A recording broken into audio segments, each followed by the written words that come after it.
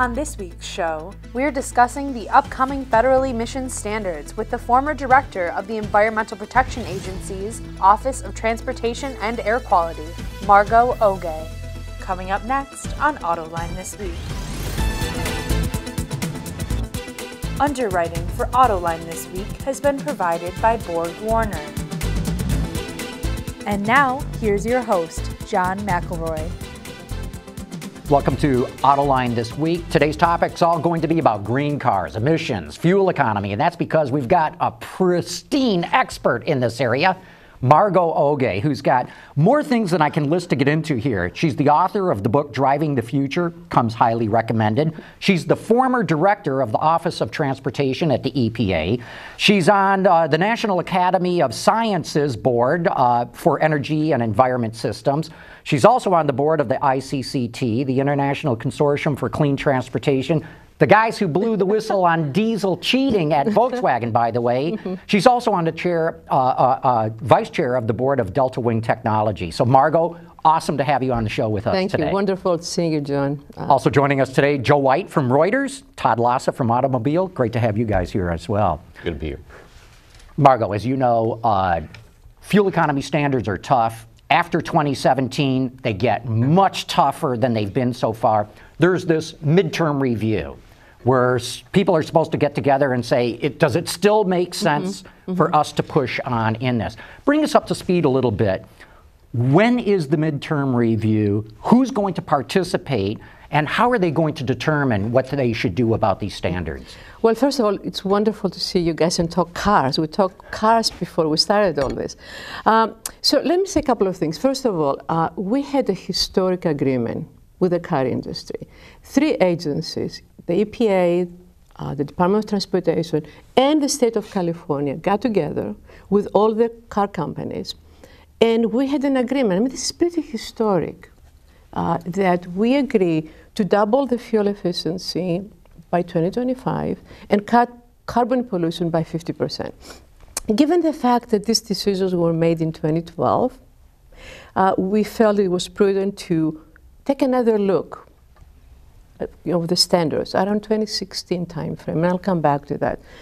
So what does that mean? What it means is that the standards are in place from 2012 through to 2021. So the so-called midterm review is only for the standards that we're going to affect for the following 4 years, 22, 23, 24, and 25. So we're reviewing the stringency of the cars and truck standards for those 4 years only. So what the agencies are doing right now is we're speaking, the Department of Transportation, the Environmental Protection Agency, along with California, they are reviewing all the inputs that went into those standards. And the inputs are, what technologies did we assume are going to be needed for cars and trucks to meet the 2025 standards? But one of the things, just a couple of things that have happened since in that 4 or 5 years since you negotiated that agreement. Number one, oil prices have crashed and gasoline prices have crashed. And so these regulations are pushing hard against a market force. You can see it every month, the trend toward larger vehicles. The second thing is that we have a technology revolution underway. I mean, even back then, I don't think that the amount of sort of active safety and autonomous driving capability that's now clearly on the table was envisioned back then. And I'm wondering how you think, the government and the car companies ought to incorporate those two new facts. Excellent questions. So let me get back to you just in 1 second to finish. So basically what the agencies are doing right now, they're looking at the technologies that they assume, what kind of technologies companies are going to use. For example, one of the assumptions were, on an average, companies will reduce weight by 10% by 2025. Is this happening? There is going to be more turbocharging and downsizing. Is this happening? They assume only 15% of soft hybrid stop-start by 2025. What is going on? Then they're going to look at the cost. This is the assumptions that we made for 2025.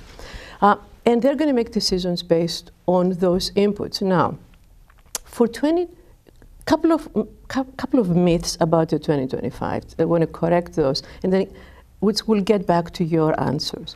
2025, 54.5 is not a standard.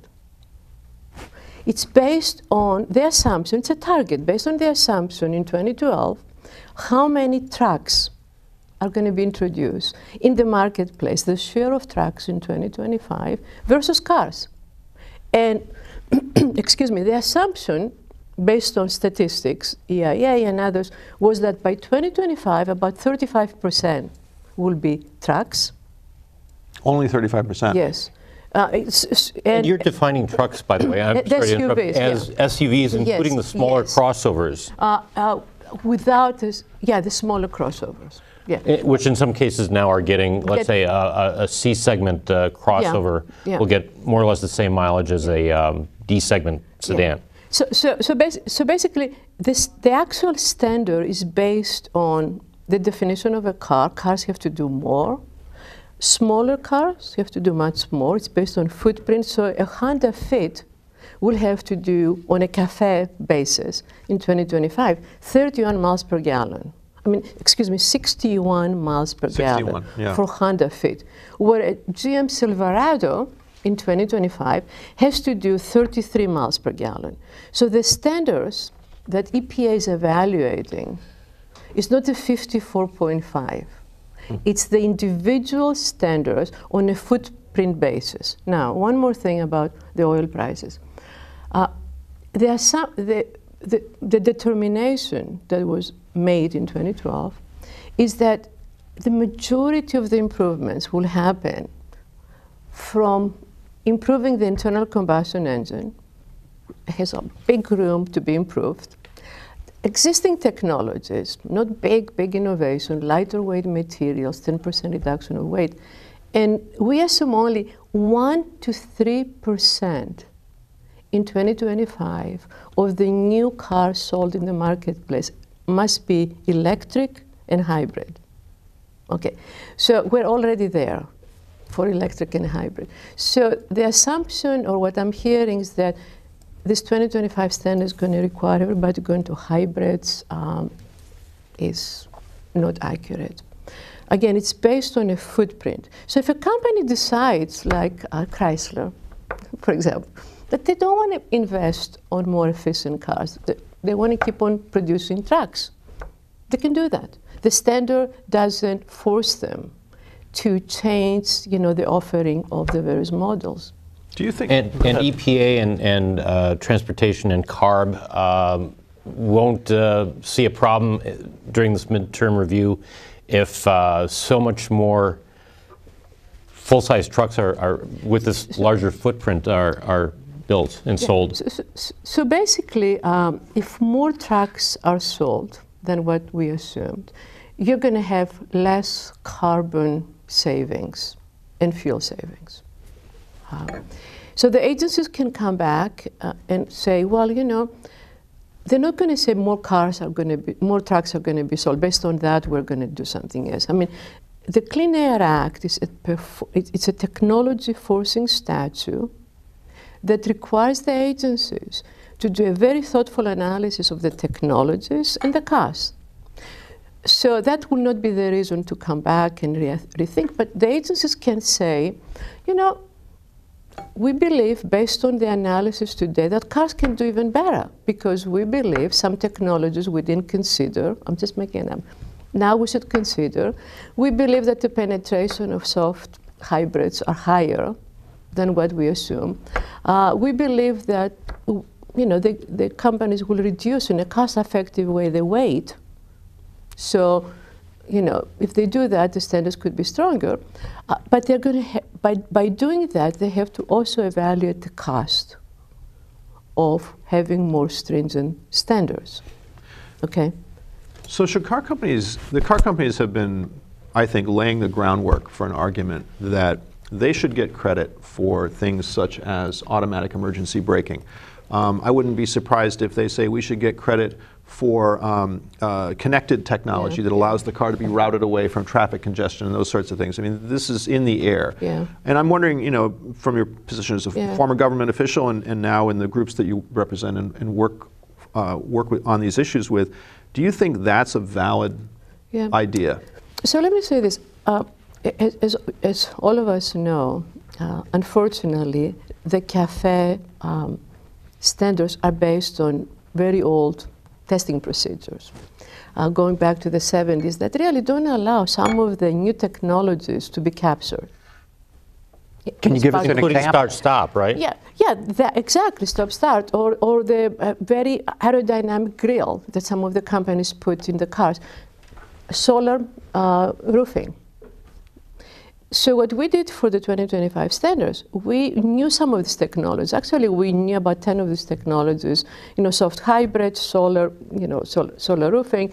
And we said, based on our kind of expert opinion, if you use these technologies, companies, you will get X credits. But beyond these technologies, you have to give us some data. So if companies, my view is that if companies have data to prove that indeed, on a consistent basis, these technologies for safety or other purposes improve the fuel efficiency and reduce carbon pollution, they should get credits. But it has to be based on data. We had some German companies suggesting that we give them credits because of how the driver, they're going to prompt the driver to drive in a more eco way, and based on that, we need credits. Well, you can, I know for myself, you can give me whatever you want to give me, but I'm going to drive the way I drive. So it has to be technologies that have some data behind, and it's in a comprehensive way. And if that's the case, I think EPA and NHTSA would allow it. So there is an opportunity for companies to do that today as we're speaking. Margo, what you're saying is very interesting, that automakers do not have to depend on electric cars, plug-in hybrids, or just hybrids alone. But doesn't it disappoint you that they're selling so poorly? I mean, the whole green car segment is shrinking at a time of a booming car market, certainly in the United States. And as you well know, the United States pretty much buys more green cars than any other market in the world, even with our cheap gas prices. Not anymore. I think China's coming up very strong in electrics, right? Let me say this, clearly the gasoline prices, low gasoline prices, have encouraged people. People kind of have a short memory. They don't remember what happened, 6-7 years ago. So people have gone back to trucks. But as we all know, gasoline prices are very unpredictable. And cars, well, you say people have gone back to trucks, but Todd pointed out a lot of these are small crossovers. Yeah. They're small front-wheel drive passenger car-based vehicles that are counted as trucks. Yeah. But that's where the real growth is coming, not necessarily the big pickups. But let me tell you what is great news. If you look at the electric cars and how fast they're introduced in the marketplace, and the penetration significantly higher than hybrids when they were first introduced. Globally, last year there was 70% increase of electric cars globally. One of the main reasons is that the battery costs are coming down significantly. So we're having now 70% reduction of battery cost from 4 or 5 years ago to $145 per kilowatt hour. And companies like GM basically are suggesting that by 2020, 2022, it's going to be $100 to $120. At that point, experts are telling me that electric cars will be in parity, cost parity, with the internal combustion engine. And the fact that we have the Tesla S3 and the Bolt, 200 miles range in the mid-30s, in my view, electric cars are here to stay, not because of the midterm review, not because of climate change, because that's the way that the industry is going to go, because of autonomous cars, of shared mobility, and on-demand. Electric powertrain is going to be needed. So how much more public policy, public support and public policy, what are the right public policy tools to encourage that?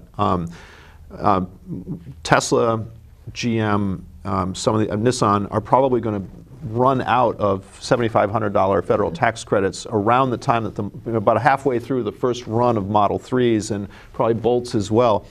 So that public policy support is going away for the very companies that are pushing hardest on this technology. Do you think revisiting that is appropriate or not? I think there are two things we should think about. We continue to support oil, production and oil sales, and with all kinds of breaks in billions and billions of dollars. And I think as a country, we need to continue supporting advanced technologies, new technologies like the electric powertrain. So to the extent that, 2020 comes around and the cost of hybrids, the cost of batteries continue to be significantly higher than what it makes this vehicle in parity with an internal combustion engine, I think the tax credit should continue. But the surprise thing is what's going on at the city level, where you see the highest sales of electric cars are in areas where they have a lot of incentives, even beyond, giving individuals $2,000 or $3,000 tax credit. They have all kinds of incentives from allowing more models to come into the state, allowing these cars to be on HOV lane, more plugging, and there was a recent ICCT study that showed that top 25 cities in the country have 40% more. They have sales that are 40% higher than the general. Of electric vehicles. Of electric vehicles. So cities, along with the federal government, need to continue the incentives that goes beyond just money. Can I play devil's advocate on Yeah. this one point? Because even in California, which is probably the most supportive state for electric cars, you're hearing this argument, and the legislature has had to respond to an argument that electric vehicle subsidies are subsidies for very affluent people who don't really need the tax break and are essentially coming out of the pockets of people who are much less affluent and have to drive their pickup trucks to make a living. And I'm just curious what you think about that argument. The truth of the matter is that up to now, the people that were able to afford the Teslas are affluent people. But I have a Volt, and it's in the mid-30s, and I don't call myself affluent, and I get a tax credit. So I have benefited, the company has benefited, the environment has benefited. So, and that, the same thing with the Nissan. So not everybody is buying Tesla, which is 100,000. I mean, there are electric cars that are pretty, cost effective, that are bought for people in middle class like myself. I should jump in and say, too, Okay. California, the state of California has established more of a means testing Yes. now. Yeah. Just recently. Just recently because of that, and including providing subsidies for used electric cars for people of lower income. So it's at least started at the California level. Yeah. That's the irony of the Tesla model, is that all the people who've bought $100,000 Teslas will have used up their $7,500 tax credits. So by the time we get to the affordable one, there'll be no tax credit left. Let me ask you about. I hope that the government continues to support electric powertrain. It's not just for the U.S. I mean, this is a global leadership issue. Do you think there's room to increase that 200,000 level? Do you think there'd be any kind of, is there any impetus, as far as you know, to try to raise that number? Well, I'm not into the lobbying business, so there are other people that are doing that. But again, I want to go back, and disassociate this discussion from the midterm review. When you look globally what is going on across the planet, we're going towards electric powertrain. When India says that by 2030, all cars, new cars, will be electric. China sold 300,000 cars. They're going to double it this year to 600,000 cars. This is where we're going. So this country cannot afford not to continue leading when it comes to electric powertrain. And I, for one, I'm extraordinarily proud of what is going on, John. I mean, Ford is putting over $4 billion on electric powertrain. GM is introducing Bolt. I mean, it's just pretty amazing what's going on in this I love country. driving Yeah. electric cars. I Yeah. think there's a lot to them. I'm not even talking about the environmental benefit of them. I'm talking as an enthusiast driving it. I love them. But nonetheless, some people are saying 2023 could be the tipping point and they really take off. And so you're right. Yeah. Automakers, especially in the North American market, have got to be prepared. Having said that, all the best technology is coming out of Korea anyway. The Chevrolet Bolt, I don't care what Ford's doing, everyone's buying their cells out of there. The advanced electronics are coming out of Korea. I hear what you're saying of the U.S. needs to maintain leadership. Sounds to me like we've already lost it. I don't know about that. I think GM just tripled their battery plant here in the U.S., in Michigan actually. Well, that's assembling all the components they bring in from Korea. Yeah. Well, I guess Elon Musk would point to his the Gigafactory. Gigafactory. There's no question, and God bless them. They've come up with a technology still nobody else in the world is using. That the little so-called laptop batteries, which of course they're not laptop batteries. They're much better than that. But I hear this argument, but I'm not convinced at all that the United States is going to maintain leadership in this technology. When I look at the cells, which are the real core technology to making electric cars work, are all coming out of Korea, with the exception of Tesla. But again, when you look at the catalyst. When the catalyst was first introduced in the marketplace in the U.S., it didn't come from the U.S. I mean, this catalytic, the chemistry came mostly from Asian countries. So my hope is that the U.S. will do more than just assembling, and I believe we will. But again, you have to bring the car at a cost level that becomes common across everybody, not just the Tesla, the people that can buy Tesla. And the range is a big issue. Having 200 miles of a car that's going to cost in the mid-30s. Do you think that is a key, is kind of a game changer, 200 miles? Yeah, I think so. Because it seems like right now the consumer is not in the game on this. I mean, it's perception. Yeah. I mean, I hardly go to a gas station to fill my Volt. My trips are short. So I'm within 30 miles on electric range. But people that I talk to, and I don't have any empirical data to share with you, they basically say, listen, we don't want to have an electric car because they feel nervous about the whole issue of range. And I think that will take, we like it or not, that's the perception that people have. Not the ones that own electric cars, but the ones that have not entered the market. Range for them is very important. And they're commuter cars, really, right? And therefore, even a $30,000 or $35,000 electric car is an expensive commuter car. So it still comes down to cost, doesn't it? It's true, but it's not it's not $100,000 buying a Tesla. Sure, it's the middle of the market. The average car today is $34,000. Right. So they're right and the other smack in thing the you have middle. to think about, you don't have all the other costs associated with maintaining oil and all that other stuff. So your cost overall, even with low gasoline prices, if you think your overall maintenance and cost of fueling, much lower than what's going on with gasoline. Margo, we haven't even talked about hydrogen and fuel cells. What do you think is going to happen there? You watch this stuff. Can the world build yet another infrastructure, in this case a hydrogen refueling infrastructure? Yeah.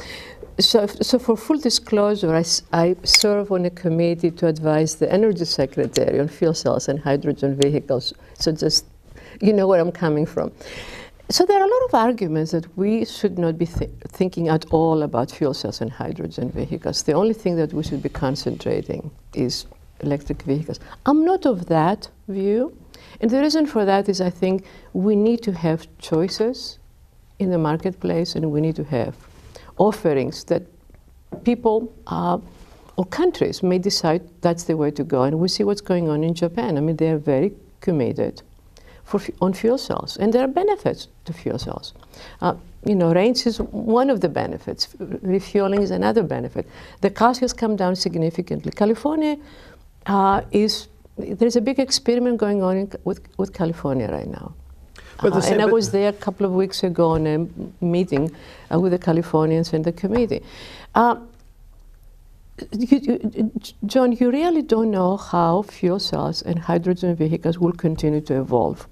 15 years ago, it was $1 million to buy a fuel cell car. Today, I think the Toyota's in the 60, 65? Yeah, 60,000 plus. Well, I'm not sure that's what it really costs, but but the biggest issue in my mind is the biggest issue is infrastructure, and that's where electric cars have a big advantage, because I plug it in my house. I go to the train station. There is a plug. Actually, I get priority, because I have an electric car, or airports. So the biggest challenge will be how are we going to get the infrastructure in the marketplace, and who's going to pay for Well, that? that's the question I was going to ask you, because every time I hear someone from the industry talk about hydrogen fuel cells, you can almost set a stopwatch. At some point, someone's going to say, well, you know, we need some help with that infrastructure, and it's this. Who's going to pay for it? And it's I wonder how much public funding is right for that enterprise. And we're getting down to the end. I need a quick and who's answer. doing it? And who's going to put the funding? Would the oil industry come forward? Like Shell? I don't know. Shell's very interested in very interested, hydrogen. the only company. Maybe that's another way for them to continue to be relevant. Could I real quick, quickly ask, flip this over and talk about diesels a little bit. What do you think is going to happen with Volkswagen and with diesels in the United States? 30 seconds, Margo. Diesel can be clean.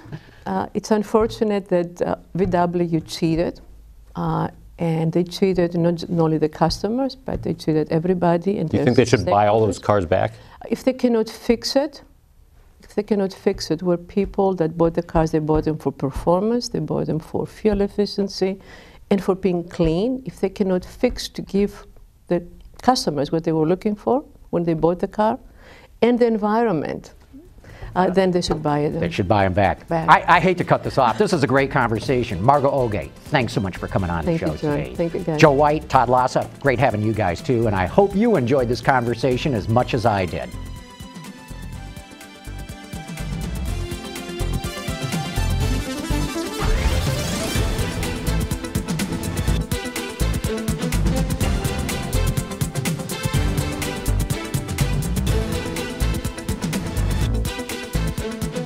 Underwriting for Autoline this week has been provided by Borg Warner.